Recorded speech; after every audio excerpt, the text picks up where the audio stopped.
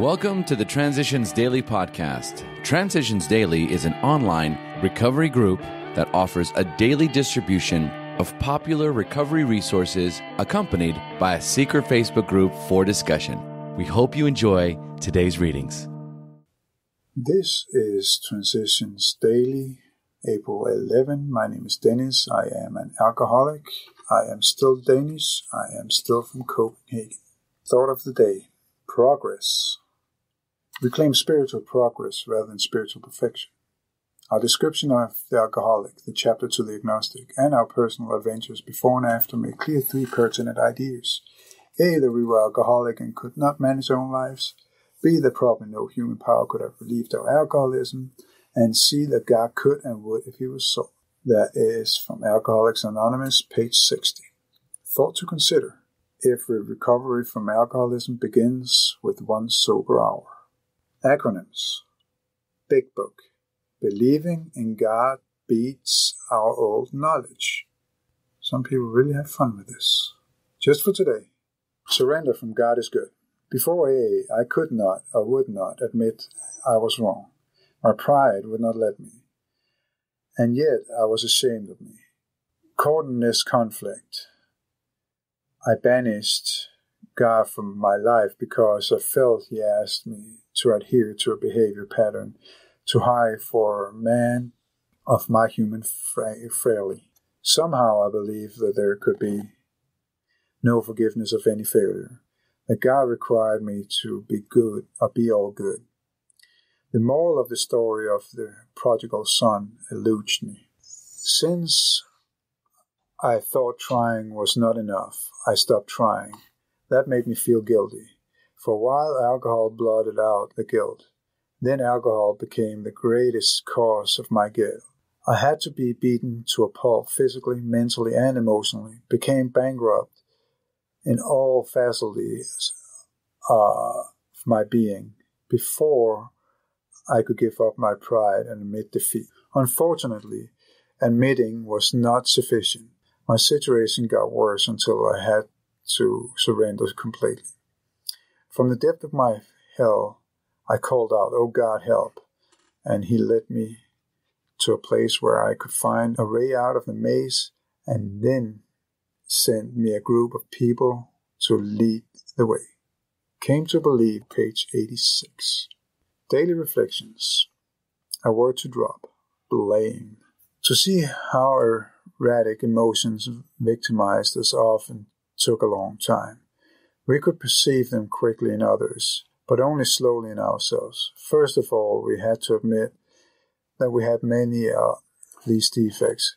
Even through such disclosures were painful and humiliating. Where other people were concerned, we had to drop the word blame from our speech and thought. That is from the 12 Steps and 12 Traditions, page 47. When I did my 4th step following the Big Book guidelines, I noticed that my grudge list was filled with my prejudice and my blaming others for my not being able to succeed and to live up to my potential. I also discovered I felt different because I was black. As I continued to work on this step, I learned that as I always had drunk to rid myself of those feelings, it was only when I sobered up and worked on my inventory that I could no longer blame anyone. Now, from As Bill sees it, the spiritual angel. How often do we sit in AA meetings and hear the speaker declare, "But haven't yet got to the spiritual angle"? Prior to this statement, he has only described a miracle of transformation which has occurred in him. Not only his release from alcohol, but a complete change in his whole attitude towards life and the living of it.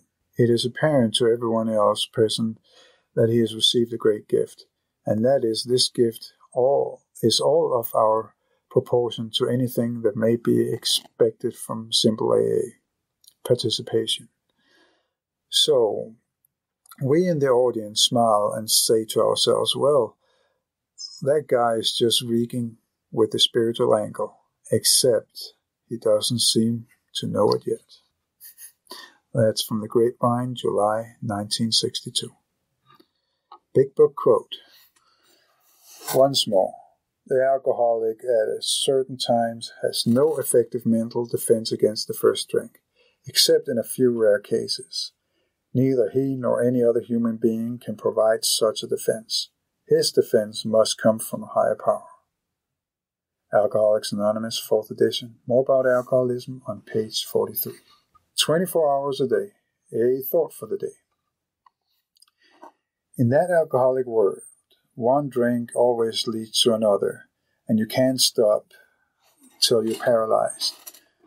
And the next morning, it begins all over again. You eventually land in a hospital or jail. You lose your job. Your home is broken up. You're always in a mess. You're on the merry-go-round, and you can't get off. You're in a squirrel cage, and you can't get out.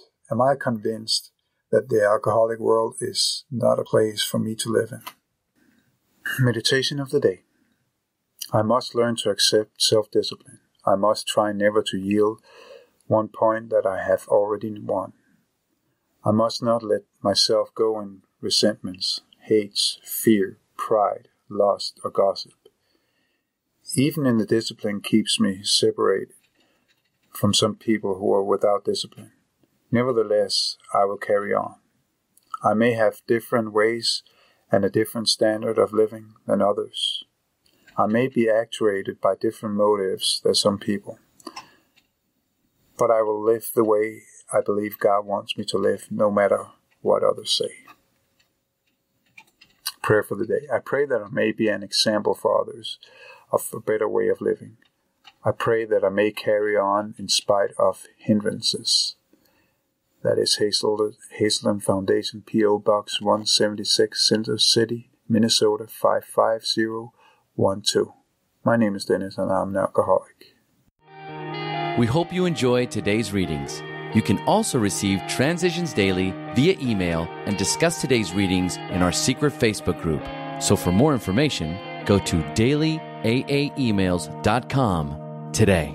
Other than the 24 hours a day reading, unless otherwise specified, all quotes copyright Alcoholics Anonymous World Services, Inc., 1952, 1957, 1967, 1973, 1975, 1976, 1980, 1981, 1984, 1985, 1988, 1990, or 2001.